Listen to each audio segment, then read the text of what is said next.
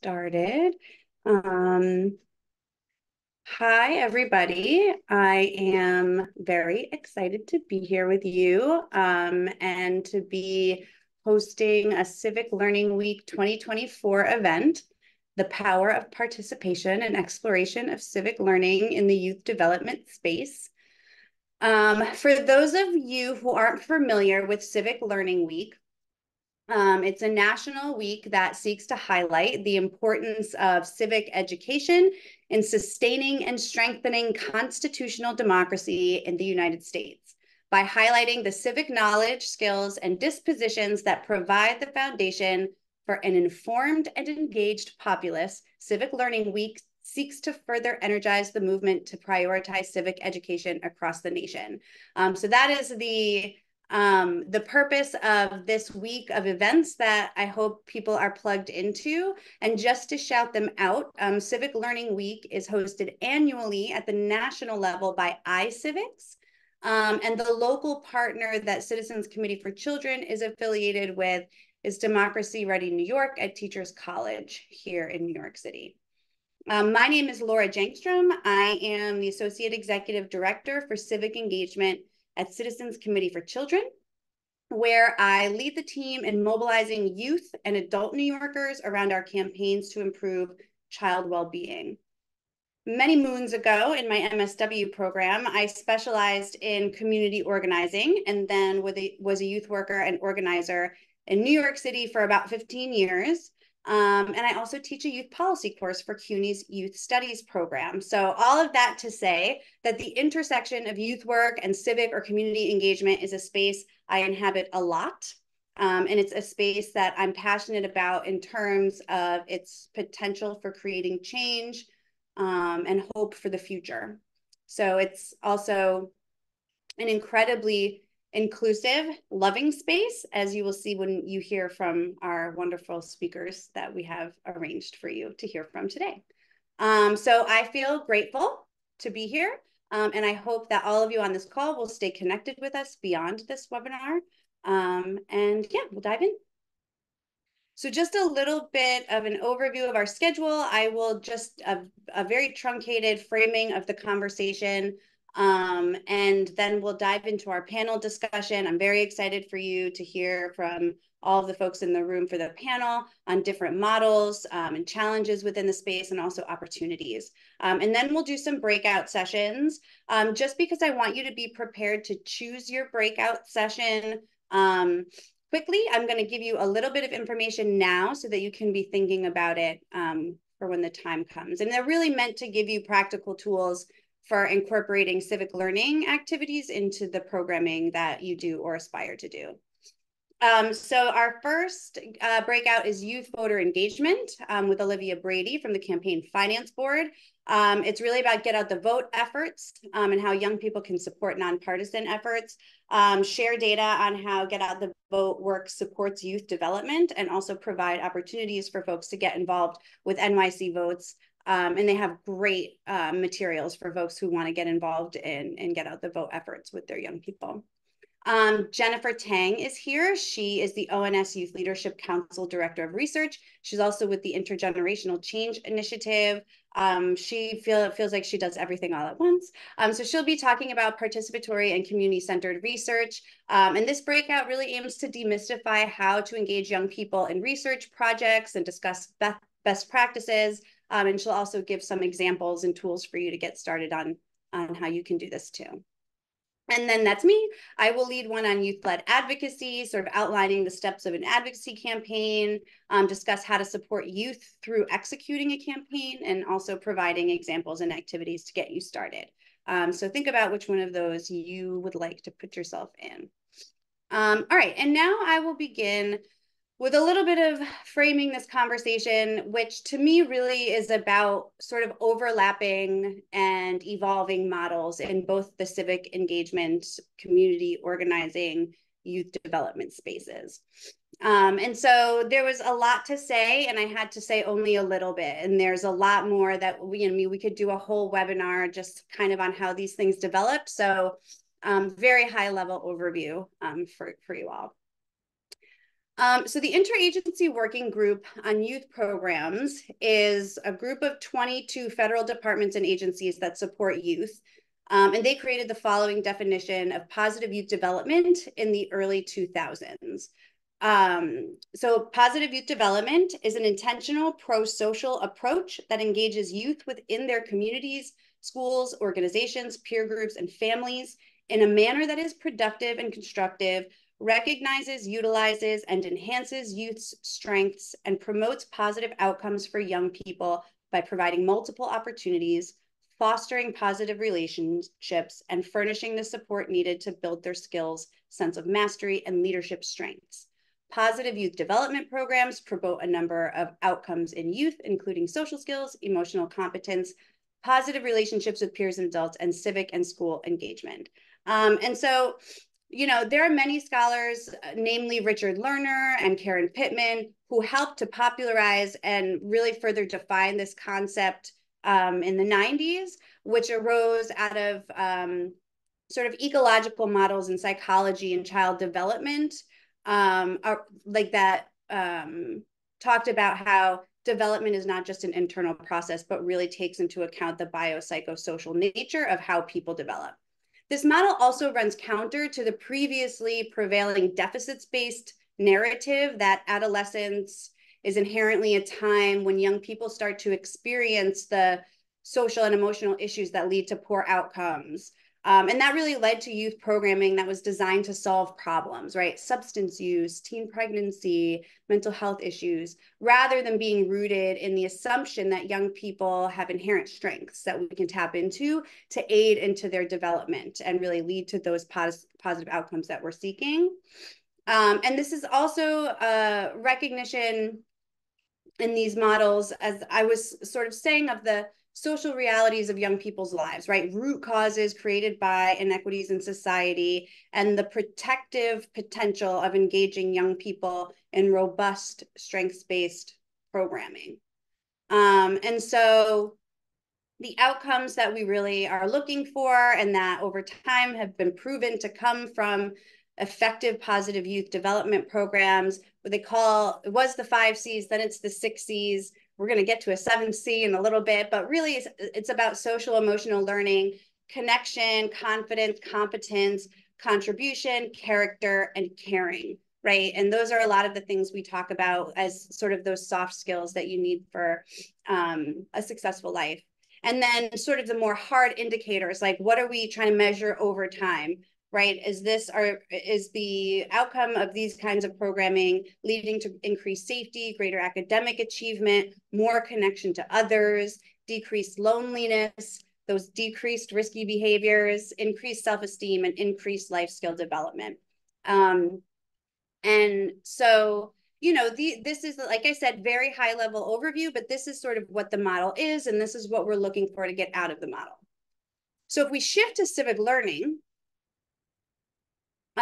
you know, this is really a subset, I would say, of these types of positive youth development programs, right? And I would say that these programs, I wouldn't say more than all other types of programs, but really comparatively cut to the heart of those goals of positive youth development. So in the field, we use the term civic learning, civic engagement, youth or community organizing, action civics, right? There's a lot of different things we call it in this space, but the idea is that at the core of these programs, it's exposure to ideas and practices related to being an active member of one's community. The development of agency to speak out about issues one cares about, and really the knowledge and tools to have a voice in the public discourse that impacts one's life. And so you can find a lot of different definitions all over the internet for this, but because we're in New York, I and the Democracy Ready Coalition worked with the State Board of Regents to develop this definition. This is the one that I chose to bring to you here today.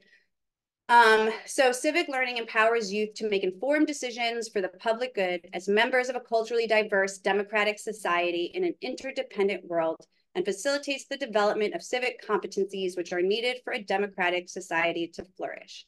Sounding familiar? Through civic education, students learn how to identify and address problems in their community or school community. Students also learn how to demonstrate respect for the rights of others, respectfully disagree with other viewpoints, and provide evidence for a counter argument. So to me, the definitions of positive youth development and civic learning really overlap a ton. And the outcomes, just like positive youth development, right? That social emotional learning and those improved outcomes is also to be explicitly to be an active member of the community, to speak out on issues and to gain the knowledge and tools, right? So you're going to hear about all different kinds of models that do this today. Of course, we all know about Student Council and Model UN. Our CCC's Youth Action Program works with young people to understand public policy as it relates to their lives and the process for advocating within the legislative process. But other models work with young people like Olivia's to get out the vote, develop public awareness campaigns. Some are issue focused, like environmental health or mental health or housing. And like Jen, some conduct research about their communities in order to understand them and improve them. But it's also important to note that many youth programs that do not have a specific focus on civic learning are also doing this. For some, like Girl Scouts and 4-H really come to mind as two that leap to the forefront. Like these things are woven into the language of the mission of the work. But also, I mean, think more informally about the sports team that regularly volunteers in the community, the arts program that's painting murals around town, or the cooking club that makes meals for unhoused members of the community. There's like ways for any youth program to incorporate civic learning, and like I think a little bit goes a really long way. And so we hope we'll be able to give you some of those tools today. So how does any program incorporate civic learning in a meaningful way? So in order to actually engage youth, you need to give them more agency, right? The idea is sort of authenticity and agency. Youth can't just be people that things happen to. Rather, the goal is for youth to become people who make things happen, right? So this is leadership development, and it's a muscle that is built through exercising it. So only through like authentically letting young people lead will they really develop the kind of agency that we want them to have. And so I bring you a good framework for this, which is Roger Hart's Ladder of Participation. It was first published in 1992 in Roger Hart's essay, Children's Participation from Tokenism to Citizenship. And it's really presented as like a metaphorical ladder with each ascending rung representing increasing levels of agency, control, or power that young people have. And they sort of represent a continuum of power that ascends from really non-participation in those green 1 through 3 categories to degrees of participation in 4 through 8. It is important to note, though, that the ladder metaphor shouldn't be necessarily assumed that the highest levels of participation are always better in all contexts. Sometimes there are different circumstances where there's just, different that call for different levels of participation. And in certain contexts, I think that's true for our programs anyway, a lower level of participation is sort of necessary to start for preparing both the youth and the adults that work with them to be ready to authentically move further up the ladder.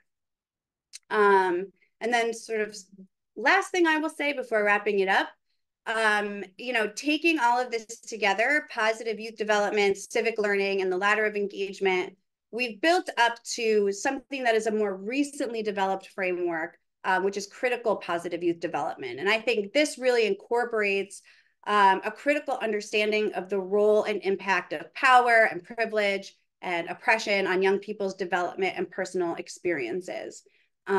So back to those C's, it positions critical consciousness as the 7th C of positive youth development, and as integral to both the learning process and healthy socio-emotional development. And so Dr. Sean Ginwright, a contemporary leader in the youth development space, who's encouraged us to evolve our youth development practice from, that catchphrase of being trauma-informed to being really healing-centered, states that the healing-centered approach comes from the idea that people are not harmed in a vacuum, and well-being comes from participating in transforming the root causes of harm within institutions. So the belief in oneself as an agent of transformation engenders hope for the future and improved self-esteem, along with all of the other benefits we've talked about so far. And it's really pretty powerful stuff. So now I want to keep the conversation going by turning it over to our panel moderator, Ebube Nweme, to introduce himself and get us started with our panelists. Thank you so much, Laura. Hi, everyone. Good afternoon. My name is Ebube Nweme. I hope everyone's excited being here this afternoon. I hope you're feeling good, enjoying the wind chill out here in New York City. Thank you, Laura, for that wonderful introduction to this important event that we need to be having in a year like 2024. There have been huge advancements in the topics concerning youth over the last few years, and it's exciting to be part of that conversation and to keep things moving forward for us all. My name is Ebube Nweme, like I said earlier, and I'm a youth leader and facilitator with DYCD's My Brothers and Sisters Youth Council, MBSK. I've been working on various community change initiatives with my peers since around 2019 when I was a junior in high school, and now I'm a senior at NYU studying media culture and communication, and I'm still pushing this policies and these initiatives because it's important to myself and it's important to the youth of New York City.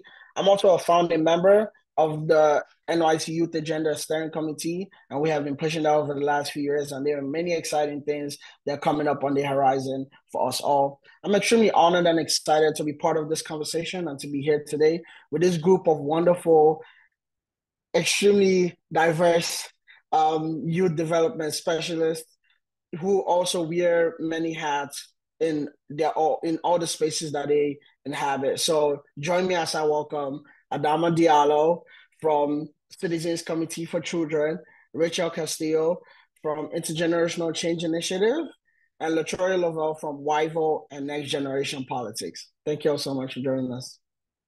So as we dive right in, can you please introduce yourselves, introduce your program model, and how it contributes to civic growth and learning? Adama, if you want to start first, feel free. Thank you. Yes. Hi, Bube. Thank you so much. My name is Adama Diallo. I am here with Citizens Committee for Children of New York. I am our Civic Engagement Associate.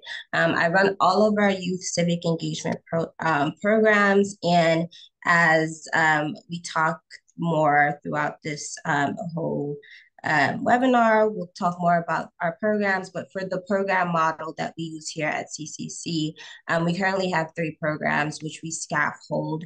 So the first on the latter part of the scaffold, we have our internship program, which is the Youth Action internship program, where it's an introduction to advocacy. So our young people, the young people that we bring into the program, we teach and we go through the motions of the steps of effective advocacy and going through looking at their community, their experiences, and identifying needs and at community assets and needs in that program.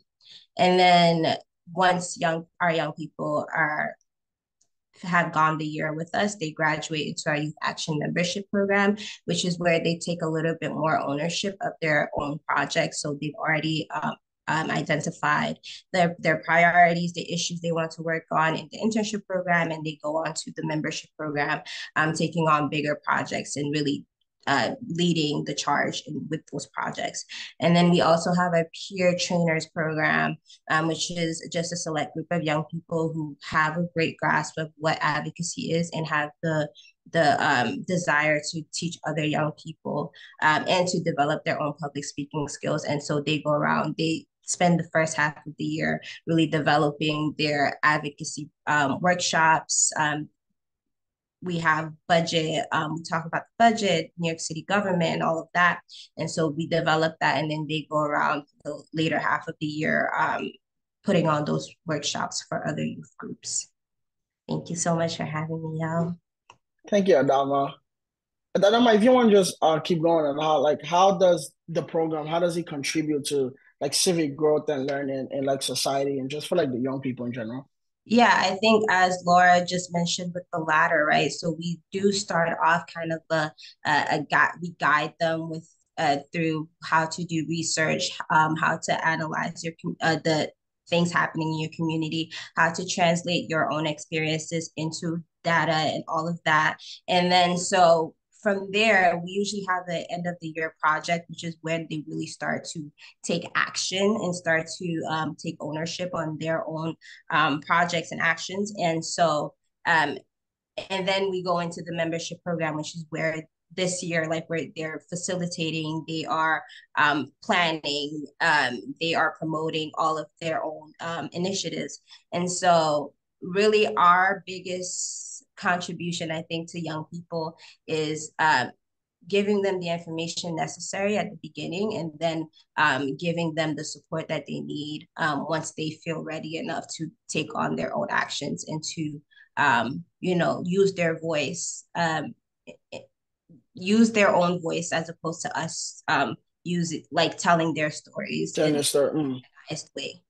Awesome. So Thank you so much, Adam. LaTroy, do you want to go next? Hey y'all, I am LaTroy Lavelle. I'm with WIVO in Next Gen Politics. I am the Director of Youth Research, and I'm gonna really project y'all because we have a booming voice next to us. I'm the Director of Youth Research with WIVO, and I do a lot of different things, pretty much overseeing the research-related things within the org, whether that be through our initiatives with youth in research or through generally thinking about our program impact, measurement, and reporting out on those processes. So a little bit about WIVO. We are a youth-led organization that really, we have civic engagement programs, and they have several different focuses. So first, with our Changemakers Institute, the purpose of that one is to mobilize our youth at and beyond the ballot box based off of things that they are passionate about. And we do that through an advocacy and organizing lens. We also have our Democracy Camp, which is a week-long focus where we hone in on key issues and principles within democracy over the week, and then throughout the year, youth elect or opt in to do a full year democracy project based off of issues that they really care about. And youth agenda, I have the pleasure of working on the youth agenda with the amazing people here. So Abube, Adama, Jen, Rachel, Laura. I think there are others, but I can't see y'all, but hearts. And we have our Next Gen program, and which is really youth-led civic discourse. And really our program and model is we elect and we have a really intentional youth leadership model, and where we intentionally craft and curate our programs in order to ensure that youth are expressing agency, their own agency fully, and they feel fully empowered to learn, be equipped with the tools to go out into the civic landscape and do some of that civic work on their own, but really also to go off and be spark plugs within their communities. Thank you, LaTroy. Rachel, you want? Sure, I'll jump on in. If you know me, you'll know that I use like things like alicious a lot, and I'm realizing this is a very research alicious kind of theme moving through all of our organizations, which is so beautiful, and I think which is why we are like such a strong coalition. But my name is Rachel Castillo, and I'm the program manager of the CUNY Intergenerational Change Initiative, or ISSI for short, which you'll hear me use. And I am also honored to be on this panel today with brilliant colleagues that that I'm in coalition work with. So ISSI is what we call a collaborative community of youth and adult co-researchers. And I'm going to give you some of our pedagogy at the top, which I think really speaks to like how we see civic growth and learning. So we work in partnership, young people and adult co-researchers, to conduct research that really centers the diverse and dynamic lived experiences, perspectives, needs, and dreams and hopes of young people across the city. Our approach to research joins a very long tradition of what we call participatory action research models that share some really key principles, one of which is no research about us without us. So young people are knowledge producers, and they are centered as the experts of their lived experiences. We also see that it is our responsibility to share our research and findings back with others, especially those who are most impacted by the issues that we are researching, because we know historically and traditionally research has been owned and driven by those with access to power and privilege. And so this is about taking research back and making sure then that we are sharing it back with the purpose of activating around what young people are learning. So not only do we collect research and data, but what are we seeing? What are the systemic roots to some of the issues that young people articulating, and what are the things that are going to begin to shift these issues systemically on a policy level, on a community level? So that's really our pedagogy about how and why we conduct research. It is youth-led, it is predominantly young people. So just a little bit of us adults trying to hang out and be cool with youth researchers, but we truly do work in partnership. And just to give you a little taste of how we're structured, through the school year, we are a bit of a smaller cohort, somewhere about up to 10 young people from ages 14 up to 24, but it tends to be high school and college aged. And we work together all year long. And then we really expand during the summer when we become an SYP program and do a more of an intensive. But we study the history of research in this country. We look at it through a social justice practice. We're looking at diverse and creative research methods. We're applying them. We're looking at focus groups and interviews, conducting street interviews. Elega Latroya, who's done that with us many moons ago. We use things like sidewalk science, where we're stopping community members real time to engage with some of our interactive data collection methods, looking at arts-based methods. And one of the biggest, which you'll get a taste of, I'm sure, when you're hanging out in one of the working groups today, one of the breakout groups, is our annual digital survey, which is called the Youth Ask Youth Survey. We will be launching its 5th year this year. And we pump that out for about 6 months. And we try to get as many responses from as many young people across the city around many different topics and issues. We close the survey, we analyze, we share the findings in coalition in the New York City Youth Agenda Coalition. And together with young people from other organizations, we begin to really think about the policies and the shifts that need to happen. And then we take it to the table. We meet with elected officials in coalition. We share our findings, and we ask for committed follow-up meeting, long-standing partnerships and meetings, so that we can really see these things shift sustainably and not just kind of one-offs. So it's kind of in a nutshell what we do. Thank you so much, Rachel. Everyone, we're in for a treat today. That's what I say. We have a very great group, very diverse in like what they do in spaces of youth development and civic learning. And so this is gonna be amazing. Thank you so much, Adama, Rachel, and Latoya for joining us again. So I just want to start like my first question being like, when we talk about like civic learning, like even myself being as a young person, it's not really the most exciting thing you want to do as a young person. Like, you want to go play sports or hang out with friends. So when you just civic learning, you just like a little nudge to like, oh, come learn about this or come do this. So like my first question is kind of like, many programs have like hooks to draw in young people to learn about civics, like sports, like arts, like some programs do picnics and different leadership clubs, and they even go into like chess and checkers and debate. Like I could keep going and going because the list is endless. But so like there are many entryways in which you could promote or even nudge you to come learn about. So my question is like, for programs like ours, or like for our peers that are here on this call with us today, that do have young people that are running programs specifically in or explicitly in the civic lens, how do they like help young people, or what are the activities that these groups can engage in to develop civic learning? And then my second question is, as leaders of programs that don't have maybe like an explicit civic lens, how can they hook in young people to come learn and to come engage with the civic learning that we are talking about today? I know it might be a little too long, so if you need me to go over it after a few seconds, just feel free to just. Hey, what's that question again? I'll put it back in. Thank you.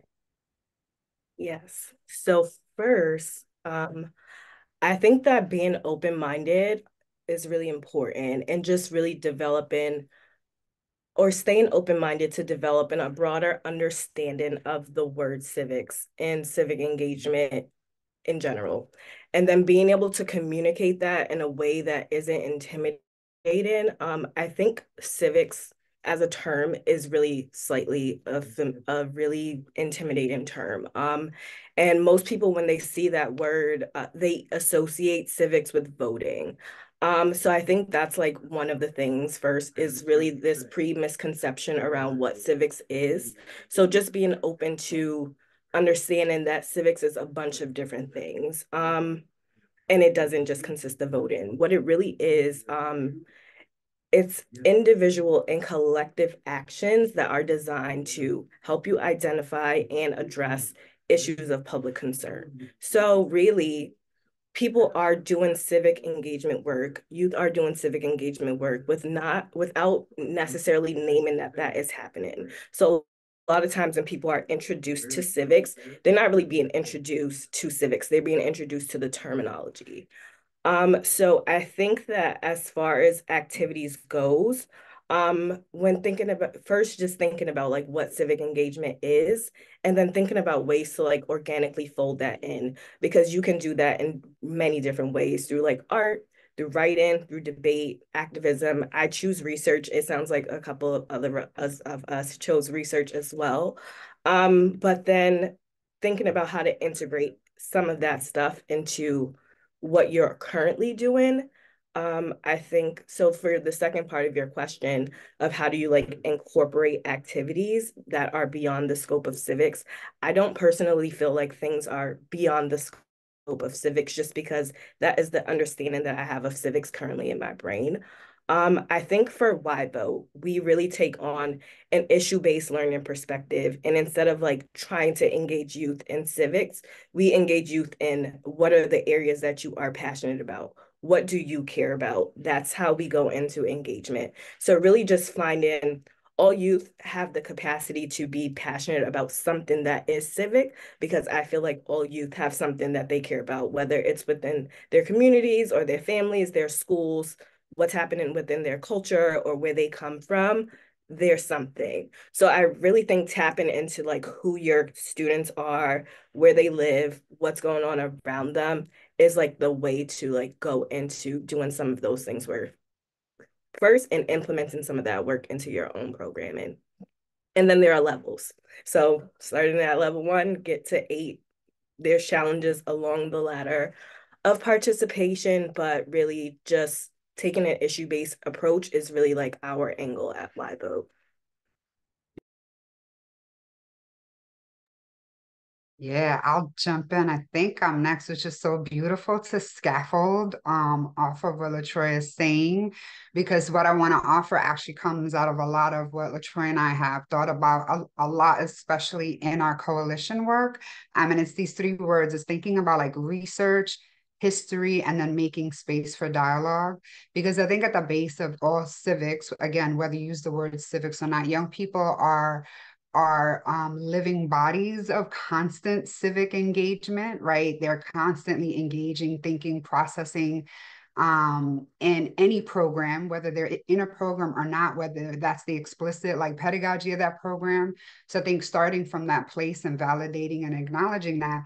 But I think one of the things that's really interesting is really using history and the history of the city and understanding the ways in which migration, which is a big word right now, but migration and movement has always been the heartbeat of the city, and how young people can always find a way to connect back to that heartbeat in their own histories of migration, whether it's their direct and most initial or for those who have come before them. And so I think that's a really beautiful inroad, no matter what program, to begin to lay the foundation for some like real critical thinking and critical conversations that then can lead to then ideas about, you know, kinds of projects that we might want to do. So something I think about chess, I love that chess is there. So I think about growing up in New York and still to this day, thinking about the men often playing chess in like in Union Square Park or down, you know, up in the Bronx or in different places, or thinking about, you know, thinking about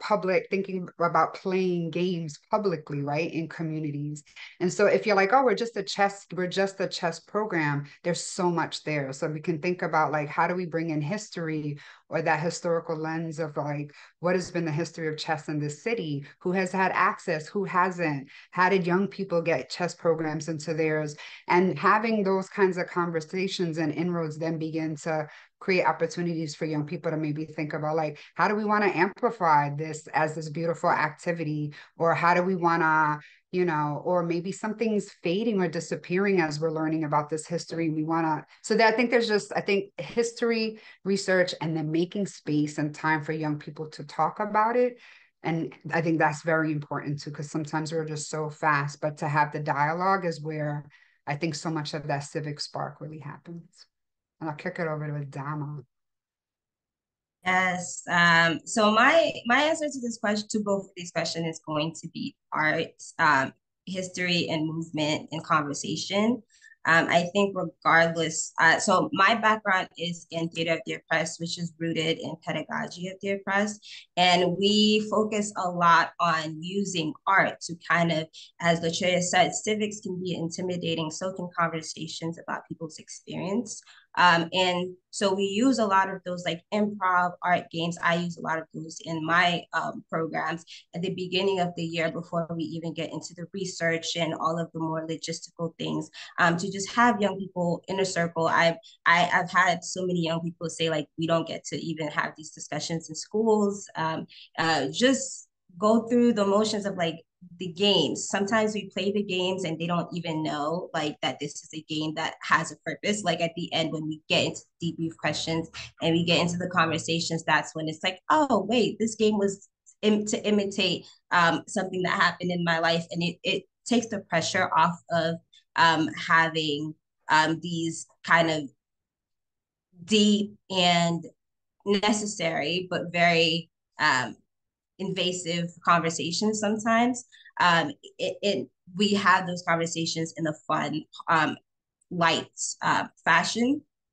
And I would say for, so that one was for more of like programs who are rooted in civics, just to have it be a less intimidating and to demystify what civics is, because I agree with LaTreya and Rochelle. A lot of people, a lot of young people, when they hear the word civics, is intimidating, and using art can really alleviate that intimidation.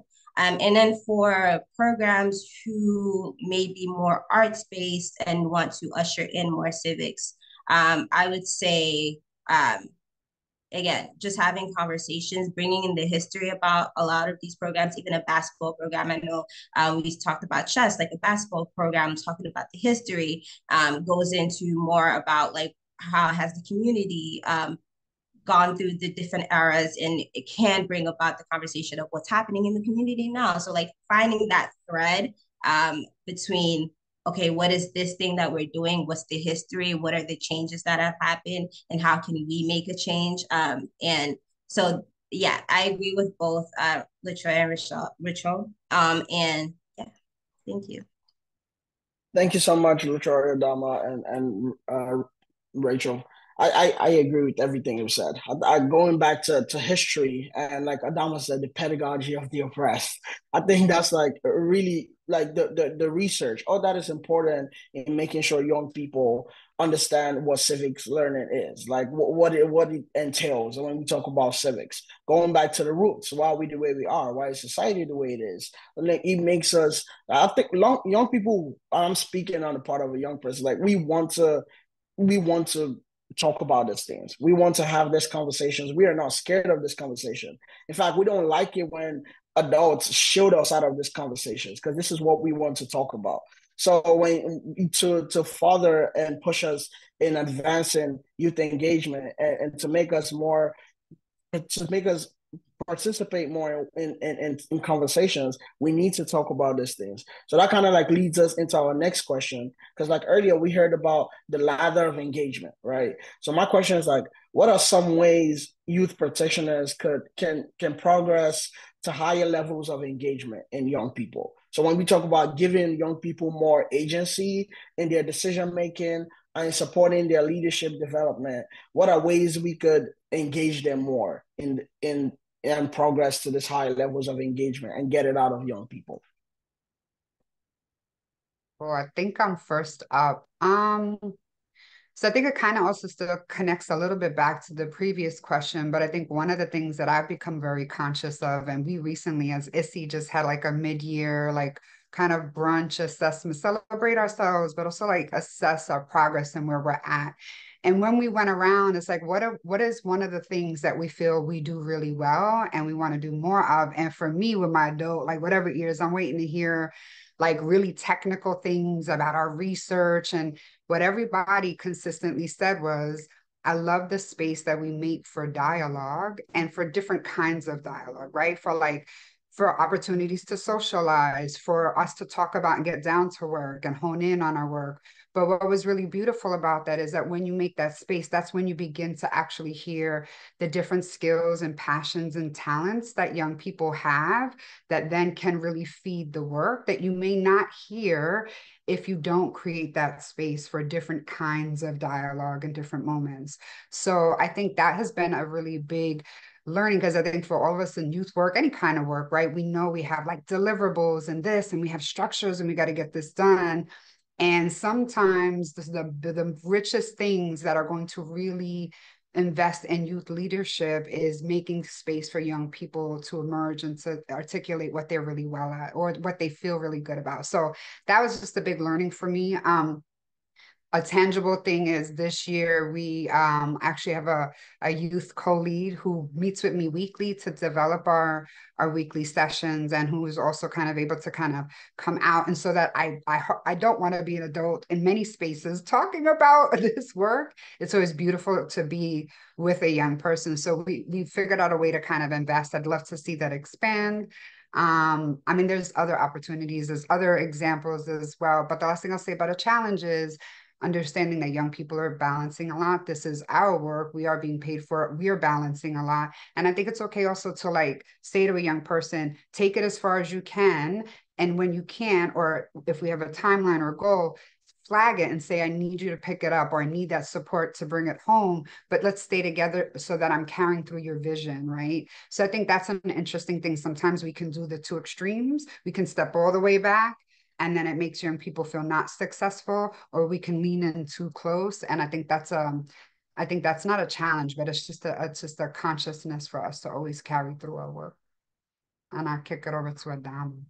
Yeah, no, I'm even so before sorry. that, no, it's okay, that's perfectly fine. No, Rachel, I wanted to say I'm glad you also spoke about like challenges, because like even at the beginning we said this, like Civic is not the most interesting thing to a young person. So bringing up challenges is like really important. So Adama, I'm sure if you want to also speak about challenges or answer a question, that it will give us more insight.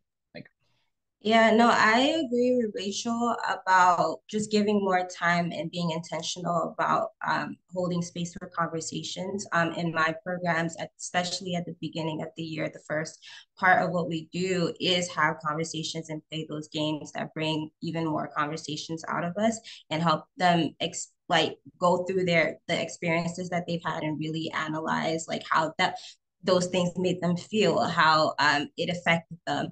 And so for me, when we get to more of the research stage, when I realized, so in terms of like the challenges, when I realized that I have to do a lot more of like the giving information in terms of research and things like that, in terms of what to research, how to research, that's when I know that's the challenge, right? Because had through those conversations at that stage, like the hope is, or the idea is, that they would have had enough dialogue to understand what they're passionate about, the issues that they're passionate about, to be empowered to even do their own research at home, from the conversations that we have in the session, to be like, oh, I want to learn more about that, and then go home and do their own research.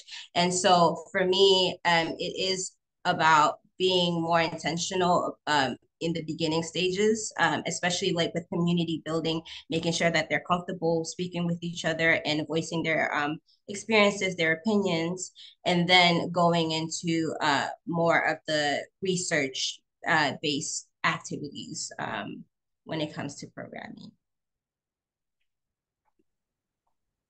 It's so funny. Like, I can tell that I've worked closely with y'all because I echo both of y'all's sentiments, but I'll add to it. So, just to, I guess, first lift up what you both say, some challenges for me within this is both of what you named. So, doing a process of unlearning and relearning needs to happen when you enter this work. Unlearning of systems when you come in. So when you start at that ladder at level one, I think that level of participation is not just for you. It is for adult practitioners in the work as well, because we have other things to do when we're entering into this. So the first thing is really thinking about hierarchy, and hierarchical structures within youth development. Teaching in school is a space where youth are in a predominant amount of their time.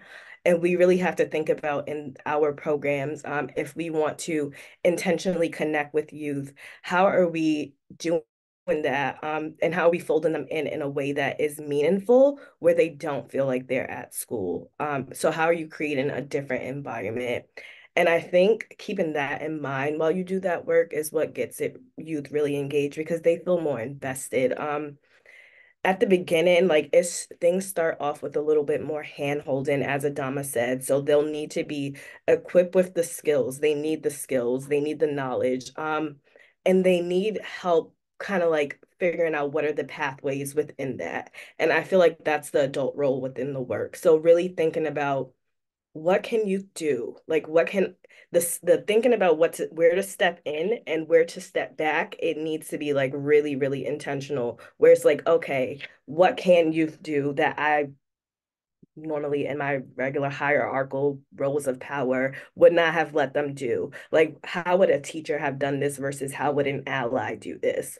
Is really a question that like I keep in mind. And then relearning again when it's appropriate to step back in, because it's like identifying where youth need assistance without overstepping that agency that you want to give them and empower them with. And then also echoing Rachel, it's really, really important to do this work in full collaboration. So when you sit down with a young person, you're not this adult who's in charge and knows more than this young person, because they have different knowledge and different skills and different experience, and we can learn from them as well. So I think being in like true collaboration with young people is really like putting yourself on an equal playing field to help them, but also to be helped. Um, yeah, I think that's my answer. Yeah, thank you, Latoya. Yeah, just to go on what you said, I think in this process there's a lot of relearning, unlearning, even like demystifying. Like you might come into the space with like previous knowledge of like, oh, I know this, and like you have one or two conversations like, wait, I need more research. And that's I'm like, Rachel, like, do you mind having a conversation with me about this? Because I don't really know that much like I thought I did. So also like being humble to like, be in that space to actually learn. It's important both for like a youth perspective and adult. And so that kind of like I want to talk about outcomes a little bit. So like what does success look like to you? Both from that perspective of like the organization and then the outcomes for like a young person and for young people. So if you'd like to answer that. Adama, I would like if you go first. Yes. So as an organization, success for us really looks like, again, we are a research-based organization. We do a lot of research. And for us, having our young people inform what we do is the most important thing. We um, we look at their experiences, the things that they're willing to share with us, the projects that they take on, which highlight the issues that they care about. And each year, like we come out with like our healthy house, educated and safe, but in that we do really look a lot to what the young people are saying within those different pillars that we work with. And again, just having participation, like when we're going up to Albany, the young people are excited to go and they are preparing. They know exactly what they want to say because, again, these are the campaigns, the bills that we are advocating for. These are things that they themselves prioritize.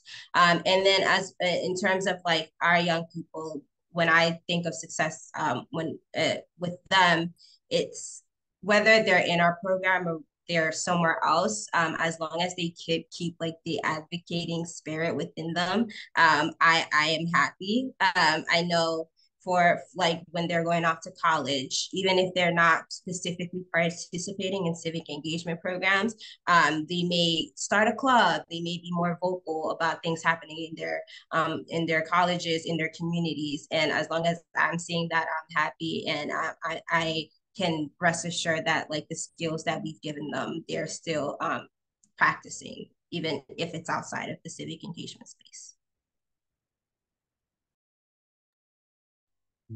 I think for me, just so as someone who my job was to look into YVOT's impact and really report out on that last year.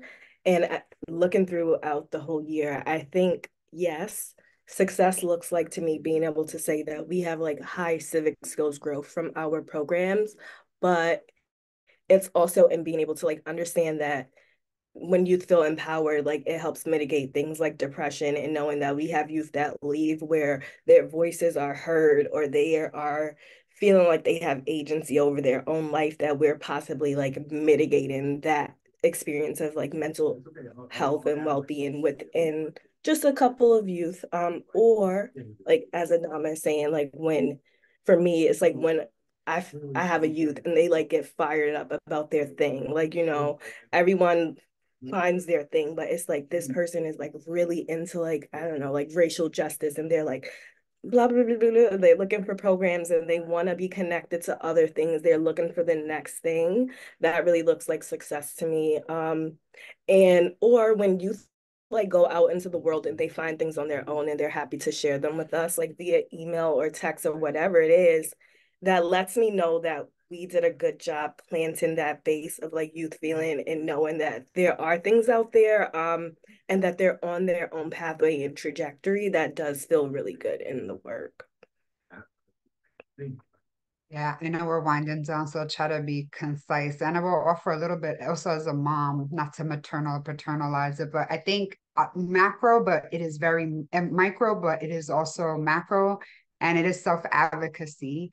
So it is knowing that young people, not just externally, but even within our program, build that strength and that skill to be able to self-advocate and communicate.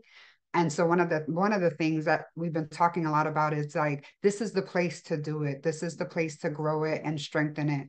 So if you are struggling or you're having a hard time or you're going to be late or you're going to miss something or things are like, this is where I want them to feel like they can build that skill. Not that we're the only place. I'm sure they're doing it in many places, but if they can do that within and internally, then they can do that with a policy, with an elected official, with a college counselor, with whomever in life as they go on. So I think like this idea of really nurturing self-advocacy, even internally within the program, and supporting young people to communicate their needs, is like, I think is the nugget for us that then builds their advocacy everywhere.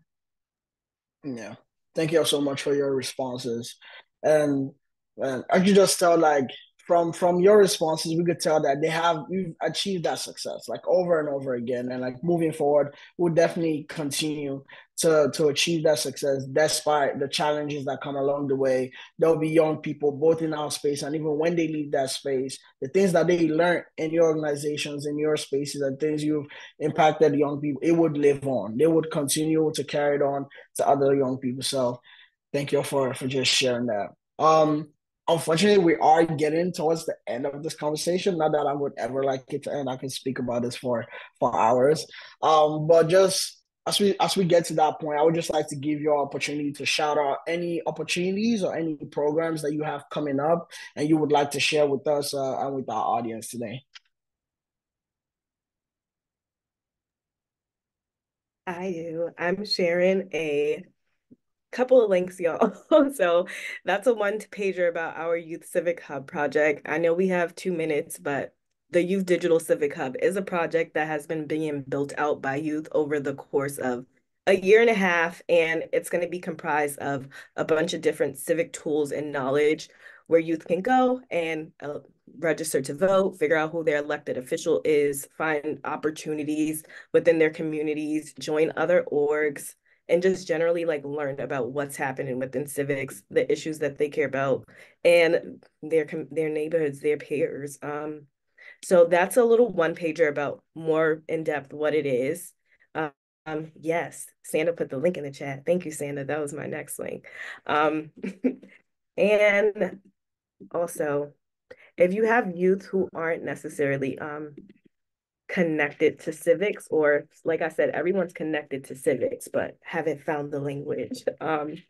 I would love you to email me so we can possibly like get them involved in some of this work that we are doing. Please email LaTroy, y'all. Thank you, LaTroy. Think I'm up next. I'll be quick. It's not all the things, but if you want to check out results from our 2023 Youth Ask Youth survey, you can go to Amplify and check them out there. We will be opening up the new survey probably sometime between May and June. And we hope to conduct such robust outreach that all of y'all just hear us come across your path. But if if it's coming around that time and you want to reach out to us as well, please ask us. That'd be amazing. We're open to partnerships all the time. Yeah, there's a lot of things to share, but I know, go for it. Adama, I'll pass it to you. Yes, I have two things. I'm going to try to be brief. So the first one that I'm putting in the chat is our Youth Action Membership Program participants. As I said, they take on their own advocacy program projects. Last year, they did a session where they asked young people about youth justice related issues and things in schools and communities and about the investments that they wanted to see. This year, we're trying to do it statewide. So we've already held a couple of sessions in New York City. We're looking for any groups of young folks in Westchester, Long Island, and Buffalo, if you would like to participate in these listening sessions that my young people are facilitating. And then second, I'm gonna ask for this to be sent over in an email, but we are also working with the New York Presbyterian Hospital. They're looking to create a hub in Central Brooklyn, and they've asked our CCC and my peer trainers to do a youth assessment with young people in Central Brooklyn to just figure out what's needed in that hub. And so we are holding those sessions both online and in person in Brooklyn. And we'll send out more information about that if anyone's interested. Thank you all so much. Again, unfortunately, we're coming to the end of this panel. We still have the breakouts room coming up, so don't go anywhere.